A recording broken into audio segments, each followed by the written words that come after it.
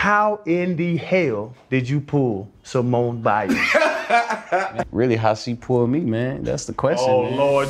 Simone Biles' husband, Jonathan Owens, says he's the catch in their relationship and admits when they first started dating, he had never heard of the four-time Olympic gold medalist. It's something you don't want to miss. The newlyweds, who tied the knot back in April, recently sat down for a chat on the Pivot podcast and reflected on how they first met after Simone popped up on a dating app back in 2020.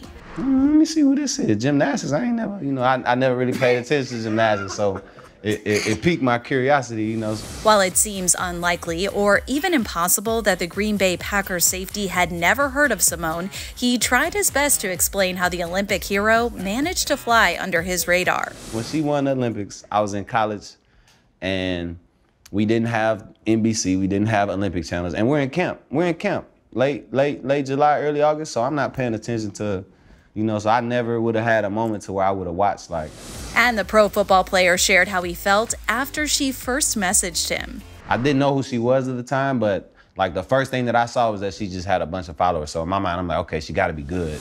Once they connected, Jonathan says things took off fast. Simone driving 45 minutes to visit him in Houston, and the rest is history. I guess sharing it is just a part of my story. So you was really the catch in... I always say the men the catch, man. I always say we the catch, man. Yeah, so she really booked you. She did, though. Is what you're saying. Because I was fighting it. I was afraid to commit. But, like I said, man, it happened when you least expect it. It wasn't until they started stepping out together that Jonathan realized just how famous and beloved his leading lady is.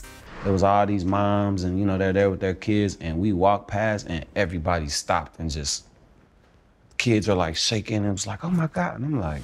To me, I'm just Simone, so I'm like, how do these people even know who I am? But it's also cool that they recognize the talent that Team USA brought. Jonathan popped the question on Valentine's Day 2022, and the couple said "I do" in April in a private City Hall ceremony in Texas. Stop, I can't. You guys can make me blush. They later tied the knot for a second time in Cabo San Lucas, Mexico in May, in front of 144 guests, including their wedding party of 8 bridesmaids and 7 groomsmen. And in the months since, Simone has frequently been spotted giving her man a supportive kiss before his games. Oh, love it. Let's do that. After the podcast went live, Jonathan faced some backlash over his "the catch" comment. So you was really the catch in... I always say the men the catch, man. I always say we the catch, man. Yeah, so she really booked you. She did, though. But he's seemingly sticking by it, subtly addressing the criticism with an IG post. Unbothered, just know we locked in over here. And Simone, she slid into the comments to show her support, writing simply, "For life."